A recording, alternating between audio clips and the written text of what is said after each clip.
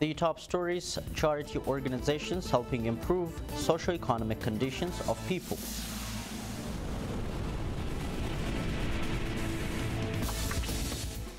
Ethiopian diaspora in Kuwait buy over $3 million worth bonds to date.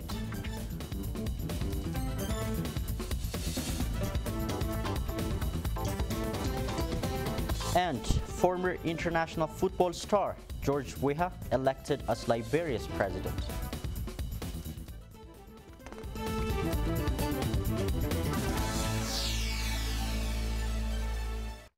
Hello and welcome to ABC News. I'm Ondime Nangada. President Mulatu Teshome commends charity organizations in Ethiopia for improving socio-economic conditions of the community. Consortium of Christian Relief and Development Associations has on Thursday awarded 10 best performing charity organizations at an event on its premises in Addis Ababa. Tababirdaw reports. Habtamu is a volunteer at Kulit Youth Reproductive Health and Development Organization. He had been a serious drug addict for years before he joined the NGO and got rehabilitated. My conditions was critical. I used to chew chat, drink alcohol and consume drugs including marijuana on a daily basis for about 11 years. I was even forced to live on the streets. But after joining this organization, I have gradually managed to avoid all the addiction. At his 5th annual Good Practice Competition Forum, Consortium of Christian Relief and Development Associations has recognized 10 NGOs and CSOs, including Kulit, for their achievements in health, education and social welfare. It is meant to recognize the contribution that NGOs are making towards the regional and federal development. It is also meant to appreciate the best performing NGOs in their respective areas of engagement. In his address at the ceremony, President Mulatu has lauded the role of charity organizations in improving the lives of the community across the nation. Charities operating in Ethiopia are making significant contributions in the multifaceted national and regional efforts of transforming the socio-economic conditions of our people. The president has called on all charity organizations in Ethiopia to carry out their activities in line with the government policies and strategies. Back to Habtamu, he is now helping others in Addis Ababa to come out of addiction and related disorders. As I have been addicted myself, I know how to approach those in similar conditions. Together with my colleagues, I have been able to save many youngsters. I am now married and a father of 2. This by itself inspires many to win their battle against addiction. CCRDA, a consortium of 400 humanitarian organizations, has been serving Ethiopians for over 40 years. Various media houses complain of government institutions reluctant to provide accurate and quick information. In a consultative meeting organized by the Ethiopian Institute of the Ombudsman, participants said public relation experts do not value citizens' right to information. The participants added that access to information is being denied, delayed, and in some cases, inaccurate and exaggerated information are being provided. The Ombudsman, however, calls for collaborative effort to build better understanding and solve the issue. We witness cases of some media being favored because they do have good connections with public relations experts. On the contrary, others are denied of information as a result of their investigative story against the institution. These sites get penalized by delayed or outdated information. Institutions make things inconvenience up to the journalists opts to drop the story.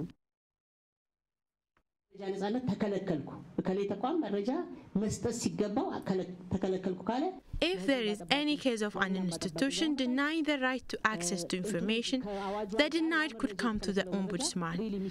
We are there to verify the case, whether the information is confidential, classified, or just denied with no reason. After we pass our judgment, the case could be taken to court even. According to the proclamation, these procedures are intended to widen the pursuit of information. Scholars suggest the government to be determined to prevent the danger threatening Lake Tana. Water hyacinth is engulfing the lake, which is known for its unique ecological biosphere reserve. Sarat Mohammed Sani has more. Bagashau has been fishing on Lake Tana for the last 38 years. Over those years, he has witnessed the changes happening to the lake. The water volume is immensely decreasing. From Bahar Dar to Gorgora, it used to be 95 kilometers long across the lake. Now, this has been reduced to 75 kilometers. The water is retreating from where it used to be. To make it worse, he insists in invading the lake. Scholars stress that the problem is alarming and it is a combination of different factors.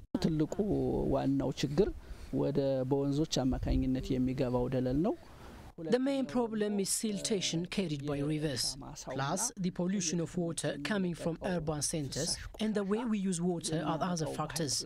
5 years now, water hyacinth is spreading all over the lake. Ayale warns that if not handled properly, the problem Tana is facing would affect millions. To save Tana, the government needs to act in an organized way, according to Dr. Ayale. The government needs to be determined more than any time before to save the lake. For instance, there are responsible bodies for overgrazing and waste and sewage mismanagement. The government should coordinate these structures. The main job can be done by the public. We need to mobilize and aware them though. As a government structure, we note that following up the proper implementation of policies and legal frameworks regarding pollution and waste management is vital. It is to be recalled that in June 2015, UNESCO has registered Lake Tana as a World Heritage Site for its unique ecological biosphere reserve. Ethiopian diaspora in Kuwait buy over $3 million worth Grand Renaissance Dam bonds to date. The diaspora expresses commitment to keep on continuing share for Ethiopia's developmental endeavors. Seleshi Demiso has the details. Abiot Abra is an Ethiopian diaspora in Kuwait. She has named a restaurant after the River Abai, meaning the Blue Nile. The designation came as a business launch coincided with the annual celebration of the commencement of construction of the Grand Ethiopian Renaissance Dam. Where I named my restaurant after my birthplace, my mother or my name, I would not be satisfied. I am happily supporting the construction of the Grand Dam project happening on the River Nile. Living in Kuwait for 12 years now, Abiot started restaurant business saving money from her low-paying jobs. She says that she's committed to continue buying the Grand Ethiopian Renaissance Dam bonds. Today, I have bought bonds worth 500 USD. Buying such bonds, of course, is a kind of saving your money at banks. In previous times, I bought similar bonds after the names of my children as well. I keep on buying until the completion of the project. The other Ethiopian diaspora in Kuwait, Birke Andarge, has also bought a 50,000 USD worth bonds, postponing her plan of constructing a house. I prioritized buying bonds as I have promised not to build a house before the completion of the construction of the Grand Ethiopian Renaissance Dam. I don't have a permanent job, but as I love my country above all other things, I am contributing share for its development.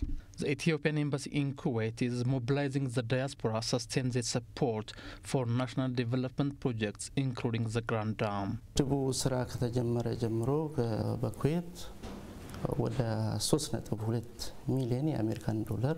Ethiopian diaspora in Kuwait have bought bonds worth 3.2 million USD since the project's commencement.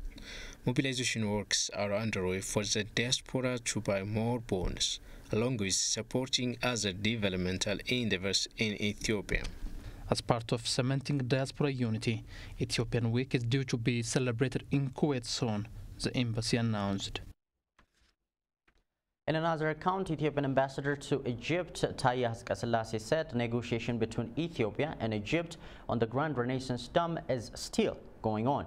There had been ups and downs in the negotiations conducted in 2017 on the basis of the declaration between Ethiopia, Sudan and Egypt, Taye told the Cairo-based Al Haram Weekly. However, the ambassador said the process didn't fail. It is still on and the leaders cannot afford the talks to fail.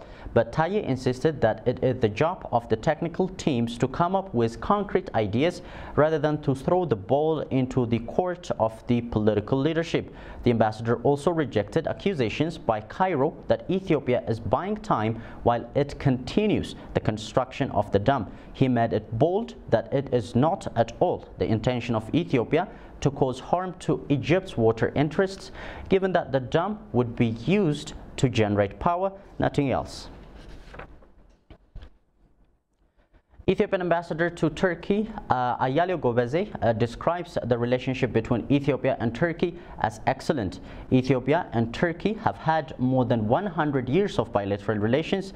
Today, the ties between our two countries can be described as excellent both politically and economically, Ayalio told Anadolu agency. The ambassador said the construction of a 386-kilometer railway by a Turkish company is a proof for the growing cooperation between the two. More than 100 Turkish companies are doing business in Ethiopia and have created more than 10,000 jobs, Ayalio said. In the meantime, Ambassador Ayalio has called on Turkish businesses to vastly engage in Ethiopia's manufacturing and construction sectors. Ethiopia is said to have performed well in coffee export in the first quarter of 2017. Apart from its lion's share in the national economy, cultural coffee business is getting accustomed across Ethiopian cities and towns. Jerusalem Beza has the details.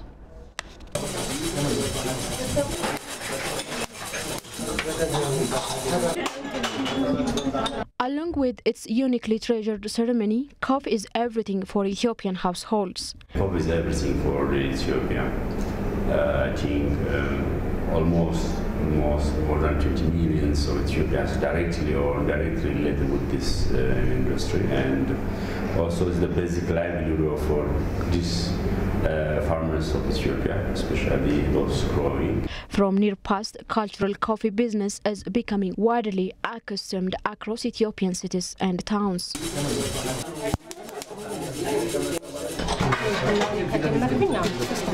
I sell coffee since the last 3 years. I bring the coffee bean from different parts of Ethiopia. Earlier, I was jobless. Now, though, I can manage my life through the income of this business. I serve about 500 people per day. Most importantly, coffee is the backbone of Ethiopia's economy. It contributes about 30% share in the country's foreign currency earnings. Ethiopian Coffee and Tea Development and Marketing Authority says the nation performed well in coffee export in the first quarter of 2017. When we compare to this achievement to the last year, similar months, we exceed 16% in terms of quantity. Again, we have exceeded our income by 90%. Our quarterly performance is better compared with last year's same period. We have tried to export quality coffee. We have participated in exhibitions to promote our coffee. The new coffee tracing system has also contributed for this success. Ethiopian Coffee and Tea Development and Marketing Authority says it's implementing various reforms to make the nation competitive on the international market. Federal Cooperatives Agency says unions have been playing a vital role in facilitating market linkage for farmers. Coffee farmers in Bench Maji zone of the southern Ethiopia state speak of the support they get from unions. Bezautiyuel has more. Ayalio Asfau is coffee farmer in Bench Maji zone. He says farmers are getting expertise support to keep the quality of coffee for better price. Experts show us how to grow coffee even starting from planting. Along with our traditional knowledge, their scientific support is helping us to be productive. Bench Maji Zone is one of the best coffee growing places in Ethiopia. It fetches 17,000 tons of coffee per year. However, coffee farmers in the zone face challenges to get market access to sell their coffee. That is why they are organized under a union. Previously, we didn't know about the price of coffee in the market. But after we got organized under a union, we became able to decide our coffee price based on the market. And we are working hard to be competent by providing quality coffee to the market. Now we have seen progress in our work. We make use of farming technologies to produce quality coffee in big amount. We also participate in exhibitions to promote our coffee and assess the current market price. Federal Cooperatives Agency says unions in Ethiopia have been playing a vital role in creating market linkage for farmers. Unions in Ethiopia are working to scale up productivity of farmers. They have been doing much in disseminating technology and creating market access. Particularly, unions are working by focusing on offering quality coffee for international markets. In Ethiopia, there are 381 unions embracing 17 million members. The Japanese casual wear manufacturer Uniqlo is opening its first African manufacturing plant in Ethiopia. Uniqlo opens its plant in Ethiopia hoping to create an export hub to the US and European markets. Uniqlo considers Ethiopia's geographical proximity to Europe as a key factor to grow its market. The plant announced that it aims to begin test production of T-shirts and other products earlier in 2018. More products would join the mix if the plant could handle the volume and meet quality standards. Football legend George Weah is elected as the new president of Liberia, the West African country. Weah is well ahead of opponent Joseph Boakai with more than 60% of the vote. As news of Weah's victory emerged, his supporters began celebrating in the capital, Monrovia. He will succeed Ellen Johnson Sirleaf, Africa's first female president, in Liberia's first democratic handover in decades. After the results were announced, George Weah wrote on his Twitter account that he deeply feels the emotion of the nation. We'll bring you the latest about Weah's victory in our evening news bulletin. Well, that's it for now. Thanks for watching. Goodbye.